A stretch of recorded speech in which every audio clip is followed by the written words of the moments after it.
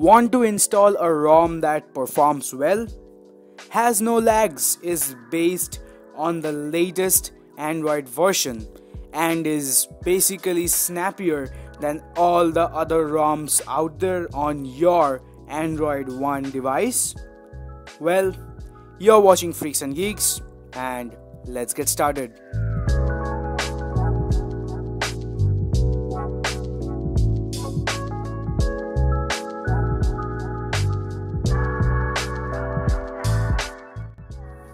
Hey guys, welcome to our Android One video. Yeah, finally I'm making a video on the Android One. You guys have been requesting this video for a lot of time, and I hope that you like my new setup wherever I am setting. As you know that the download links for the ROM and the GApps package will be given in the description box below, so you just need to download them and store them on your SD card or your internal storage.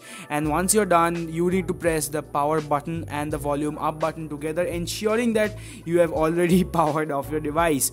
So let's quickly go ahead and press the volume up button and the power button. Okay, so this will boot your device into a lot of fast boot commands. Basically, you need to navigate to recovery and hit the the volume down button. So this is gonna boot your device into recovery mode. You can have any recovery, but I have Filz Touch. You can have TWRP or CWM, the which one ever you prefer. So as you can see, whoa. So as you can see, I am currently into Filz Touch recovery, and from there, if you are using Filz Touch recovery or if you are using TWRP recovery, go to wipe, and if you are in TWRP, select Dalvik system data and cache and give swipe to wipe, or if you are in Filz Touch, clean to install a new ROM. So once you're done with that procedure, you need to go to install zip, and in TWRP you need to go to install, and from install zips choose wherever you have stored the downloaded ROM and the GApps package. So let's just find it out.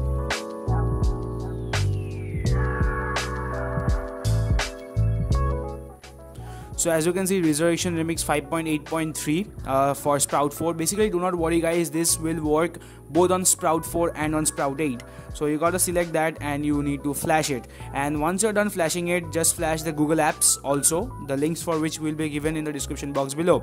So once you're done with that, you do not have to wipe anything, just go ahead and hit reboot system. And this is the same for Filz Touch as well as TWRP recovery. So not to worry about that, and let's quickly boot up into Resurrection Remix and give you a quick overview of what the ROM is all about.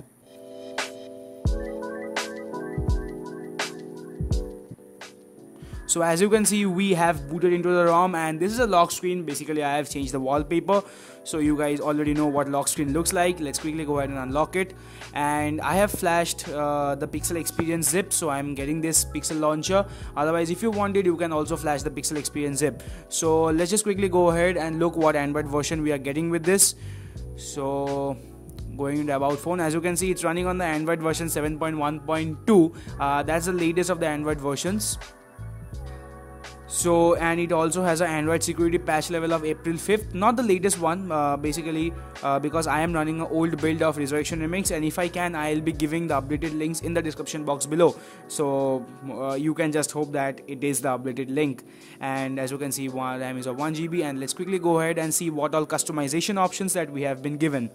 So let's go into configurations, and use on the basic Resurrection Remix drill guys. All different kinds of tons and tons of customization options have been given. For example, we have clock customizations, brand logo, custom logos. Basically, I do not like to keep a lot of customizations because guys, this device is not very powerful, so giving it too much of customization means that putting a lot of load on the processor, and the processor is not really that good, and moreover it also has 1 GB of RAM.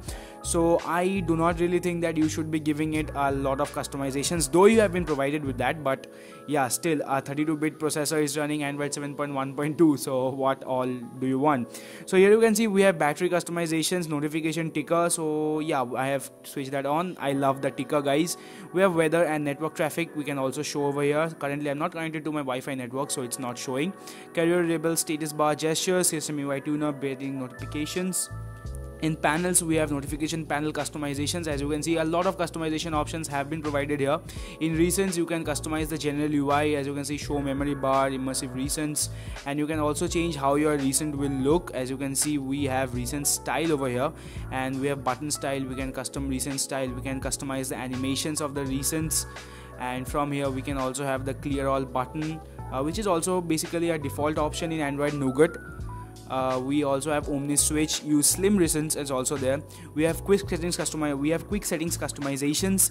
Here you can customize the different types of tiles that are shown over here, as you can see, and from here you can customize the animations, and if you will be wanting a haptic feedback when you press them.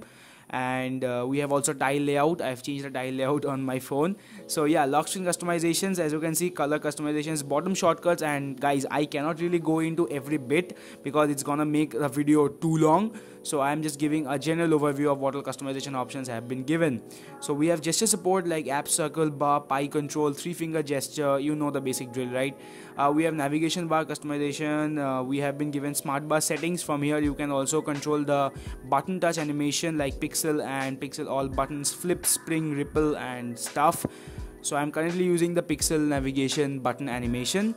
So input measured and media actions and a lot of stuff is there. Navigation button tint, and we also have navigation mode, basically smart bar and fling, which is basically you can control your navigation with a single button. So I don't know how many of you guys will be using that. We have dynamic nav bar color, that looks pretty dope.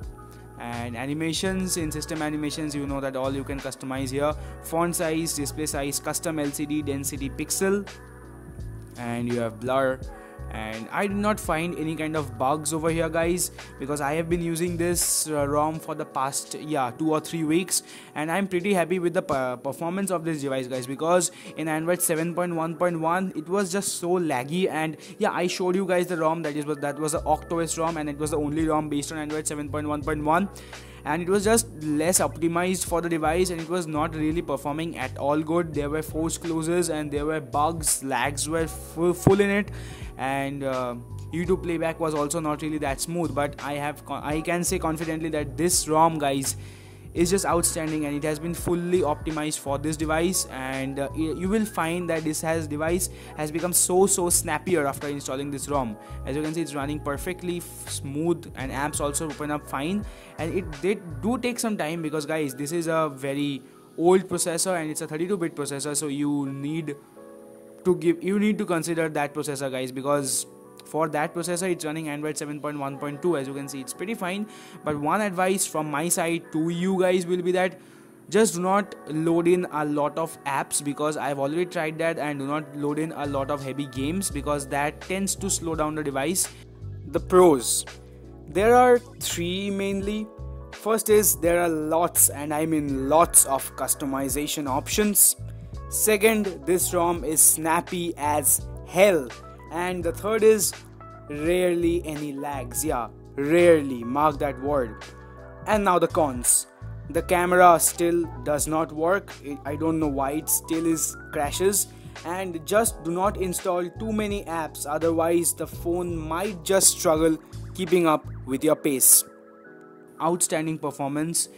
If you are expecting from this device, when compared to the other Redmi Note 3, you will not get it from this device. But compared to the other ROMs that are available for this device, and guessing that it's the only 7.1.2 ROM, Resurrection Remix, and in terms of customization is concerned, then this is the best ROM in terms of performance.